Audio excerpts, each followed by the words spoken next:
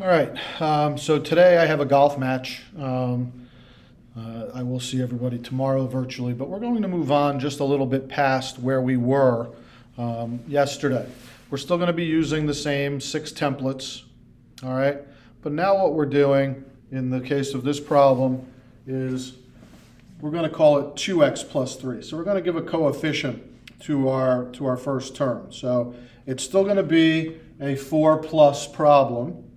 A 4 plus. So here's the template for 4 plus. I've already written it up there. Again, you can refer to your template sheet for the template. It's part of the Google Classroom yesterday as well as today. I've attached that PDF. So now we need to substitute. And what are we going to substitute? Well, everywhere I see A, I'm going to substitute 2x. So here I'm going to put a 2x, but I'm going to use parentheses. Here I'm going to use 2x. Here I'm going to put a 2x, here I'm going to put a 2x, and here I'm going to put a 2x. And the reason I put that parenthesis there is that because this exponent 4, if you have 2x to the 4th, remember that's 2x times 2x times 2x times 2x, and we don't get 2x to the 4th, we get 16x to the 4th. So the numbers are going to get a little bit bigger with this problem as we exponentiate the coefficient, all right? But that's the only thing that's going to change, all right? So just stay organized and stay on top of it, and you won't have any real problems, all right? The b, in this case, is still going to be 3. So the b is 3. And everything else stays the same. So let's just reinsert everything else. This 1, the 4, the 0, the plus, the 4, the 3, the 1, the plus, the 6, the 2, the 2, the plus, the 4, the 1, the 3, the plus, the 1, the 0, the 4. All right, remember, anything to the 0 power is 1, even if it's got parentheses around it.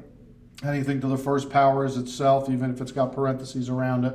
So as we go through this first problem here, the things that we're going to worry about, that becomes a 1. All right, so it's 1 times 1 times, so the 2 to the 4th, x to the 4th. So this becomes 16x to the 4th plus. Well, this is just, that remains 3. But now this becomes to the 3rd, and this becomes to the 3rd. So this becomes 8. So now I've got 8 times 4, which is 32, and 32 times 3, which is 96x to the 3rd. All right? Here, this becomes 2 squared, 2 squared, 3 to the 2nd power is 9. 2 squared is 4. So now we have 9 times 4 times 6.